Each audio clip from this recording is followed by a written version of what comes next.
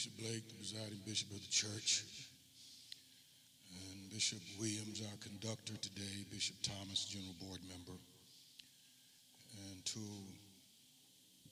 I'm sorry, Bishop Houston. Pastor Sims left specific directions, and unfortunately, I'm going to have to exercise those options that you are not allowed to speak at this service.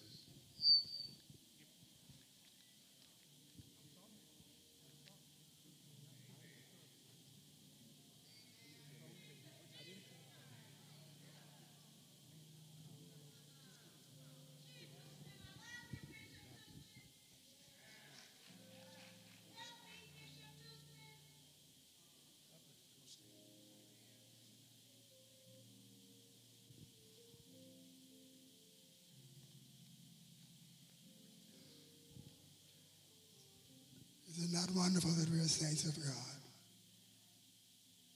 And we love everybody, and we love the church.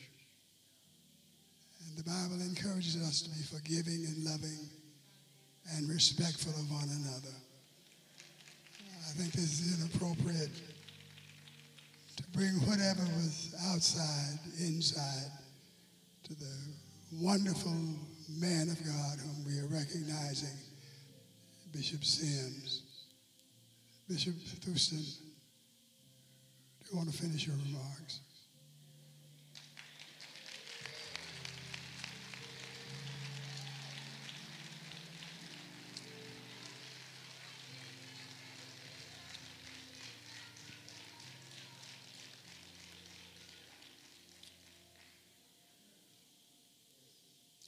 I had intended to pass my words to Bishop Maynard, our vice chairman. He's unable to be here. I had intended to pass my words to Bishop Lyles, the general secretary. He's unable to be here because of illness. I'm on the doctor's order. I'm just coming out of pneumonia, and I only came here out of respect for this great servant of the Lord. I would like to say that I know this family well, and for Mother Sims, his mother, to be here today, I think we should give her a hand of honor. See her son in life so elevated. And Mother Sims, what a helpmate you have been for most of your life.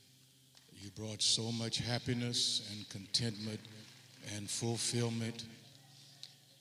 I don't think it would be any harm for us to stand and honor this benediction, as he called it, to his life, Mother Mary Sims. Can we just honor this extraordinary woman of the Lord?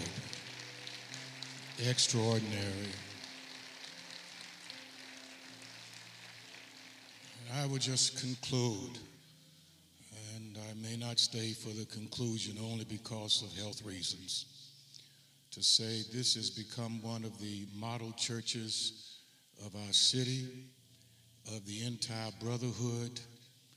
And Bishop Sims said he received an epiphany driving into the city to pastor this church that Bishop McDonald had summoned him home to lead. And that is, we must change our community.